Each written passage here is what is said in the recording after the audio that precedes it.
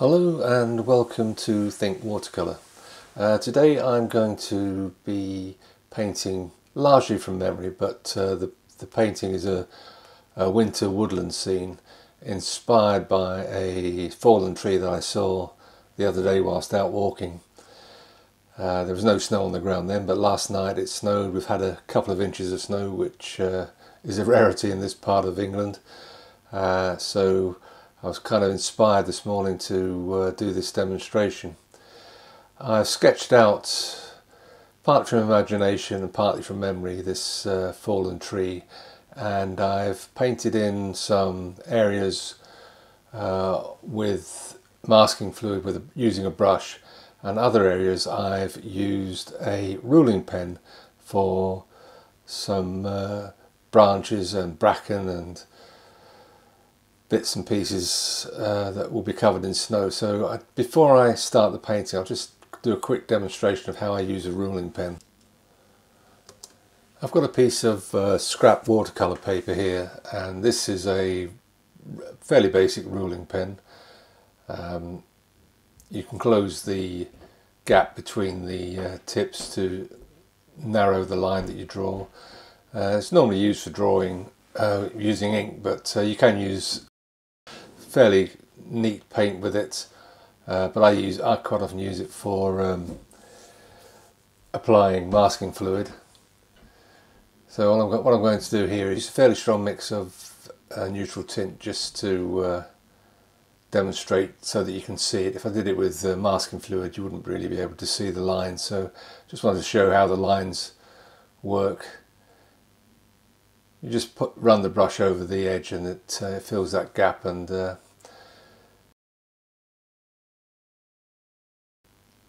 just closing the gap, just give it a quick tap sometimes to get it going. You can see you can draw a variety of widths of line, and just by rotating and moving it around you can create the look of bracken and twigs, etc. And that's how I applied the masking fluid to this this demonstration painting. So I hope that was of use to you. So without further ado, we'll make a start on the painting. This is a mixture of ultramarine and raw sienna, just a touch of raw sienna just to deaden the blue a little bit for the background sky. And I'm just going to add some neat raw sienna in a light mix, just blending into the wet sky, just to indicate some trees in the distance.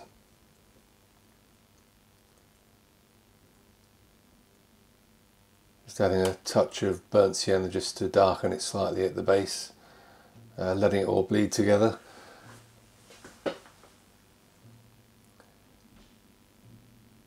And a slightly darker mix of ultramarine and burnt sienna just for the distant hedge in the background.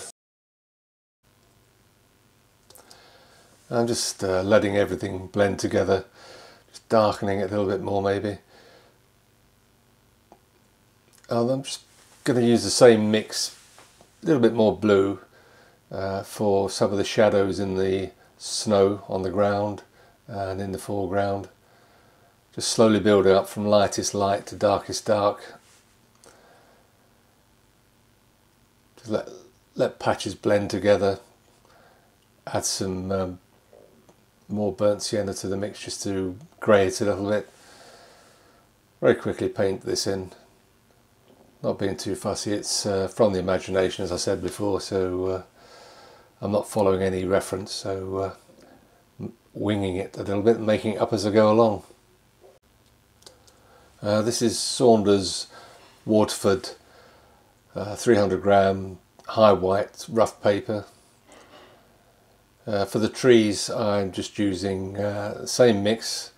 This whole painting is done with basically 3 or 4 colours. This is ultramarine and burnt sienna to create a dark grey. For the initial wash on the trees I will add some darker colour a little bit later once this is dry. Just painting the background trees. The ones nearest to us would be slightly darker, and there's a couple fading into the background, which I'll try and keep as light as possible. Just add a little bit more water.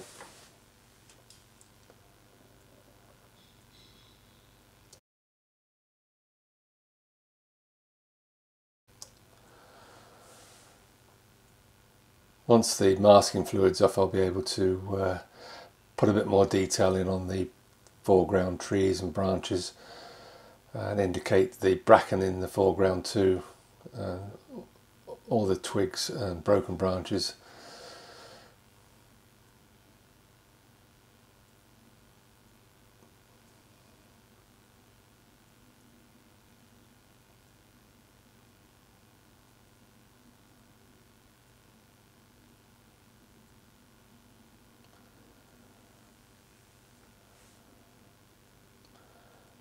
Just adding some darker tones to the shadow areas, just to add a little bit more definition to the painting.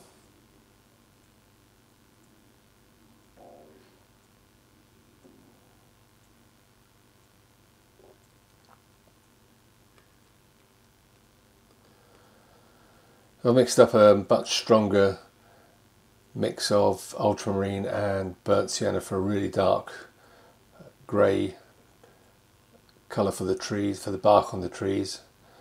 I'm just using a rigger brush just to use the tooth of the paper to create some texture on the tree. I'll probably add to this once I've removed the masking fluid.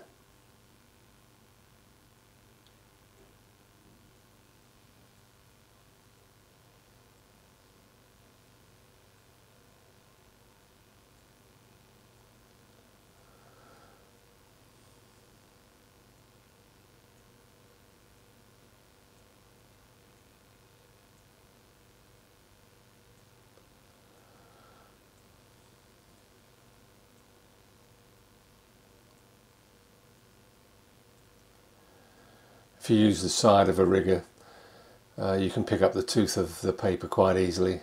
Just don't have too much paint on the brush and keep the mix fairly strong so that it's not too watery.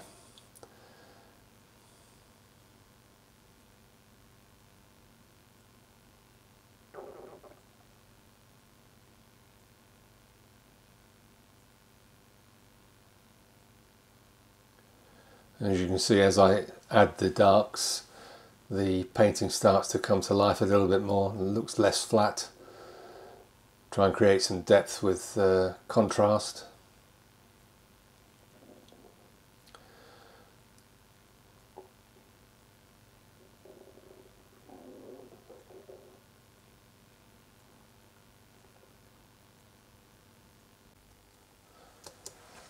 I've removed the masking fluid, and as you can see the painting starts to come together a bit better.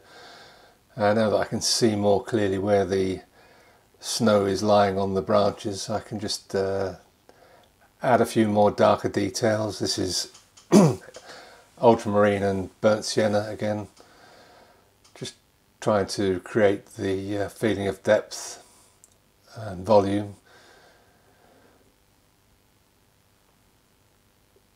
Putting these darkest darks in really brings the painting together, creates that contrast that I was speaking about earlier.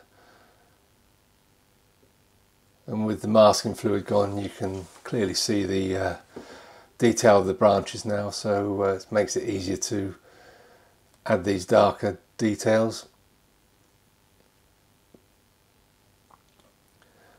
And where the branches and various twigs are located, I'm just adding a little bit of shadow underneath each branch. It just helps to define them against the snow lying on them.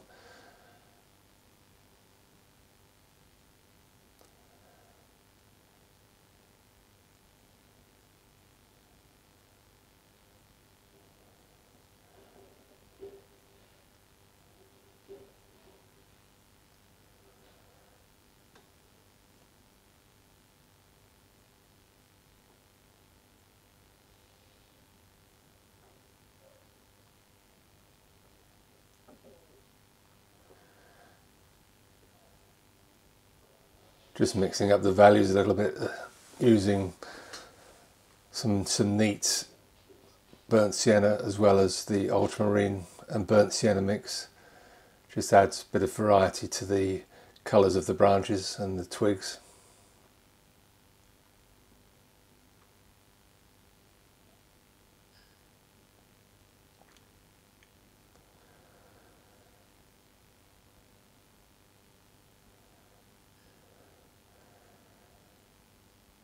As this is basically from the imagination, I'm making up as I go along and just squinting at the painting a little bit just to make sure I can get a clearer idea of the definition of where the twigs and branches are. Slowly building them up, and it adds that depth to the painting. I'll make the foreground area a little bit darker shortly, just to give that aerial perspective of darker colours coming towards you and lighter colours receding. I've kept the background fairly loose and basic because I don't want it to take over the attention. The attention is all in the foreground. This tree on the left creates that rule of thirds breaking up of the painting.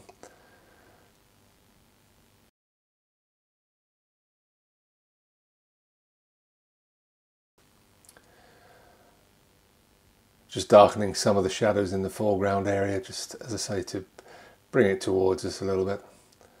Just helps to create that depth that I'm looking for.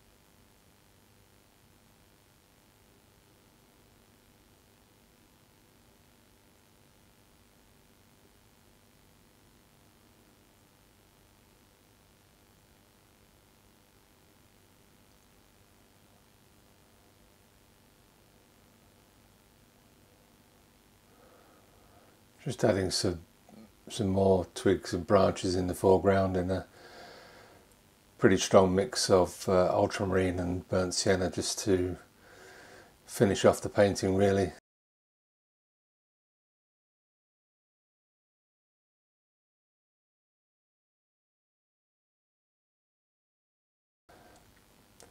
I'm just spattering some burnt sienna and some raw sienna onto the painting, just to add a little bit of dynamism and create a little bit of movement. Just going to use some white gouache to add a few details, spatter a few drops as well, just a few more bits of snow on that tree, just clinging to the rough bark.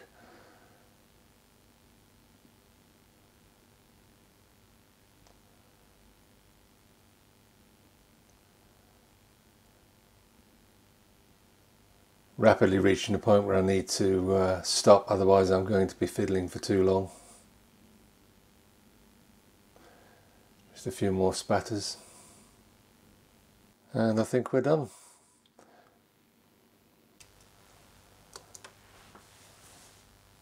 Thanks very much for watching the video. I hope you learned something from it, and if you did, please give it a like. It always helps with YouTube. Please subscribe and hit the notification bell if you want to hear about future videos. And thanks again for watching.